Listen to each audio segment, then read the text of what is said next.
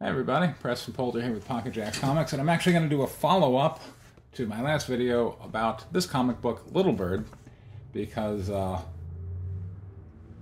got in a discussion with a friend of mine who's arguing it's actually far more revolutionary propaganda-y than I had originally thought. So, we're going to go back over the plot. Spoiler alert, although probably most of the people listening to this video are not going to go out and buy the comic. Anyway, so it takes... Alright, so we have the United States, which has become a theocracy. We've changed the American flag to now have a cross, and it's being ruled by this brutal, merciless bishop who literally bathes in blood. I'm guessing you don't have to go too far of a stretch to go, Donald Trump is probably not the writer's president. In fact, he is Canadian, and the Canadians are virtuous, actually. The story starts in this Native American tribe in Canada, and this young member of the tribe is given some paper, which seems kind of unusual because that's not really traditionally the Native American thing, you know, like I think they call it. I forget what they called that back when I was reading one of those titles back in middle school. I think they called it like White Leaf or something. Anyway, but he's given this paper to go and take to this prisoner. So he has to venture forth.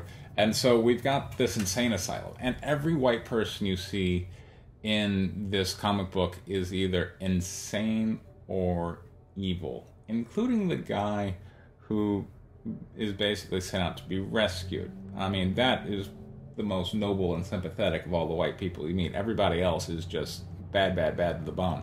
We've got the guy who bathes in blood, and all the religious figures are absolutely grotesque.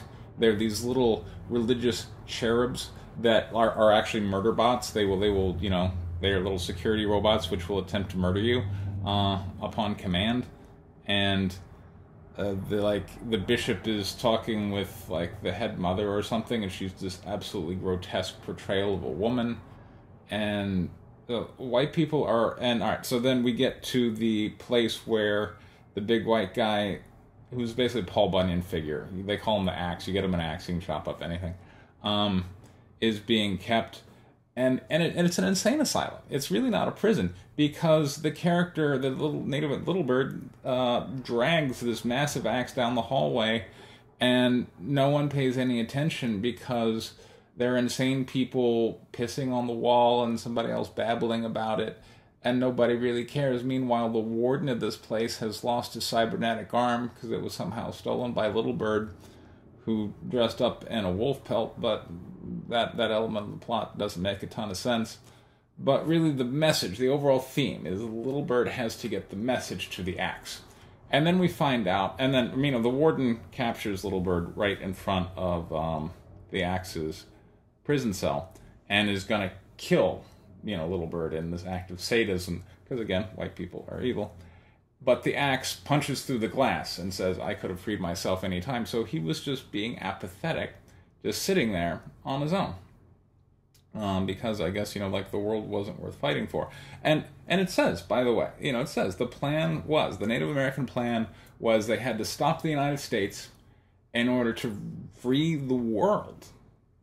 And in order to do that, we had to get this message to this Canadian Paul Bunyan character who, and then, of course, the Native American person gets shot by the warden, and that is what finally motivates the Axe to take up arms and considering destroying the U.S.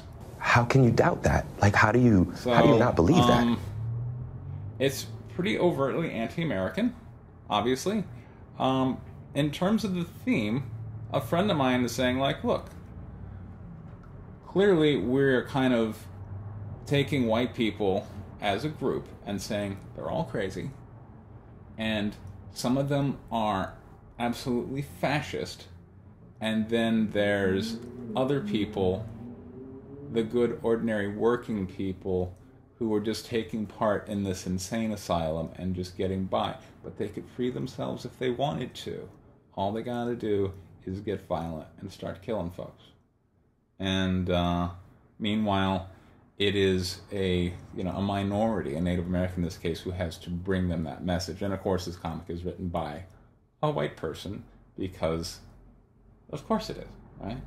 So it could be viewed as a call for revolution, that white people need to wake up to the fact that essentially the vast majority of their race is evil and fascist, and that Christianity is evil, and that essentially it is up to the good white people to rebel. And meanwhile, like, I saw this post just came in just today off of Bounding Into Comics about a woman who writes for The Guardian and Rolling Stone calling for white genocide, and saying, she says in a tweet there, that you have to choose between being human and being white.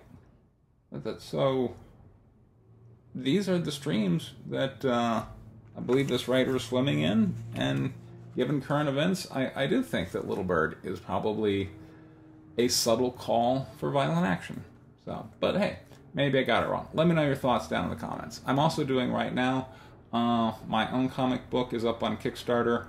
It's about the 2 deadliest female fighter pilots in world history. They did fly for the Soviet Union, but I'm not a communist sympathizer, I promise. So there's a link for that down below. And I'd love to hear your thoughts. If you like this video, please like, share it with your friends, and subscribe. Take care. Bye.